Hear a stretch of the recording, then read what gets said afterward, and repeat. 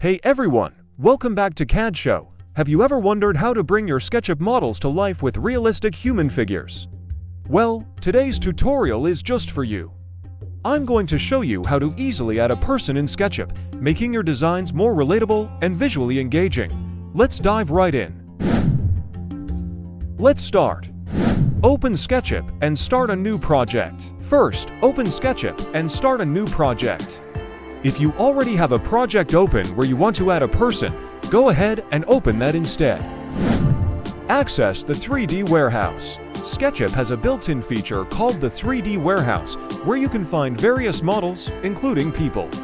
To access it, click on the window menu at the top and select 3D warehouse. This will open a new window where you can search for models. Search for a person model. In the 3D warehouse search bar, type person or a more specific search term if you have a particular type of person in mind, like business person or casual person.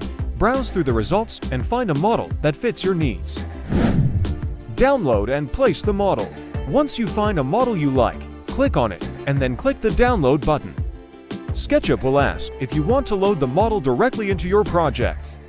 Click yes, and the person model will appear attached to your cursor.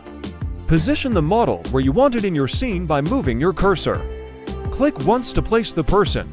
You can adjust the position later if needed. Scale and rotate the model.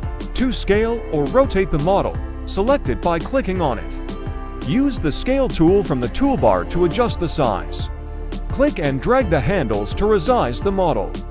To rotate, use the rotate tool and click and drag to change the orientation. Adjust the position. If you need to move the person to a different location, use the Move tool. Click on the model and drag it to the desired position. Make sure the person is standing on the correct surface and oriented properly within your scene. Integrate with your scene. To make the person blend better with your scene, consider adjusting shadows and lighting. Go to the View menu, select Shadows, and adjust the time of day and shadow settings to match the environment. This will help your person model look more natural within the context of your project. Final adjustments. Zoom in and check the placement of your person model. Make any final adjustments to ensure it looks good from all angles. This is especially important if you plan to share or present your SketchUp model. And that's it. You've successfully added a person to your SketchUp model. This can really help give a sense of scale and bring your designs to life. If you found this tutorial helpful, please give it a thumbs up and subscribe to CAD Show for more SketchUp tips and tutorials.